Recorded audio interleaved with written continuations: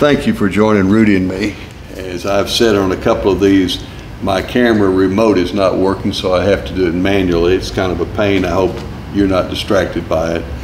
We're going through the Ten Commandments pretty slowly. Ten Commandments are God's gift to a free people to keep them free. We need to keep that in mind. These are not burdens from God. They are gifts from God. Now, Rudy just informed me on yesterday's video, we do these all on the same day, that deli meat was made by Jewish people so they wouldn't have to cook on Sunday. That's right. Thank God for the Sabbath and deli meat. All right. Verse 12, honor your father and your mother so that your days may be long in the land that the Lord your God is giving you. How do you honor your father and mother, Rudy? Well, how do you honor them? You honor them by accepting them for who they are. Yeah. Sometimes it takes a few years to be able to see that, and you have to live through those situations.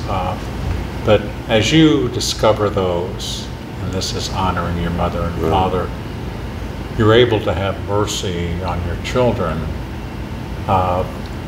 and maybe even be able to retell the stories to them what made your parents different. Yeah. My mother was seemingly a tyrant, but she was better than her mother. She did the best that she could do, and so in some respects that's what humanity is supposed to do, is to be better than the last generation. Yeah.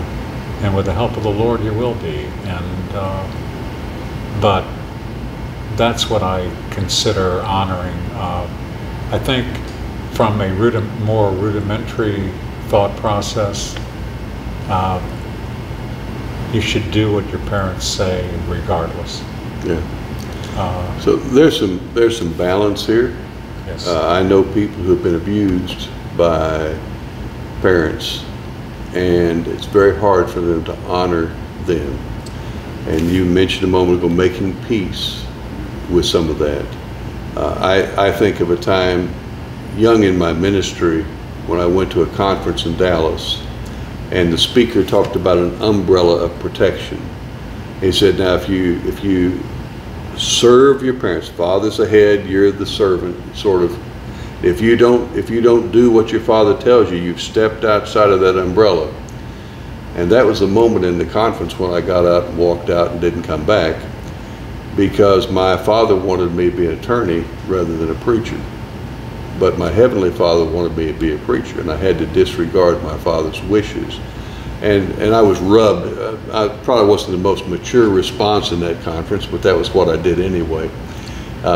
So there's an honoring of accepting, there's an honoring of coming to appreciate, there's an honoring of no longer saying bad things about a family member. There's that kind of response that we can make, I think. Expand on that a bit, and then why don't we take two today? We'll take thou shalt not murder. Well, my mother was a pretty strict disciplinarian, physical and as well, and being beaten with belts and stuff, and even marks being left so the clothing could not hide them. Yeah. It's hard for a kid to not just rebel against that. Yeah, absolutely. But one time I hit Max, threw a diaper and left my fingerprints on his butt. Yeah. I saw that and I've never touched him again, because I have some of what my mother had in her. Yeah, yeah. So it doesn't have to slip through the generations. Right. So there are people who potentially listen to this who've had a horrible childhood. I had a good one. My parents, they were not perfect, and I wasn't a perfect parent myself by any means. Boy, me either. Yeah. But if you've had a horrible childhood, you might start honoring your parents this way. God, show me how. Lord, I open my mind to what you would say. I'm open to that. And then he'll show you. If you're willing to let him be God, and he will gently take you there. And you may find out there's a piece of healing. Years ago, I did a video like this. I held a piece of paper against a wall. You know, as long as I hold that paper there, I can't move. I can't get up and get a drink of water. I can't walk out the door. I'm here, I'm stuck. And if you're holding a resentment against your family member, you're stuck. But if you'll begin to get loose, then not only will you not hold it there, but you yourself will be free. And that's a beginning point. You know, start with, God, help me. Help me to go here. All right? Yeah, that's pretty much where God gave me the idea that she actually was doing the best that she could do. Yeah. And what more can you ask of anyone? Right. And amen. Why don't you pray for us, Rudy?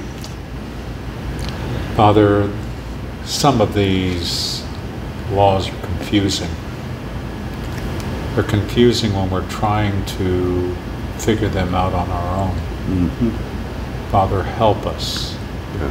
Break into our thought process, Father, and show us the way. Yeah. You are the way, the truth, and the life. Mm-hmm. In Jesus' name. Amen.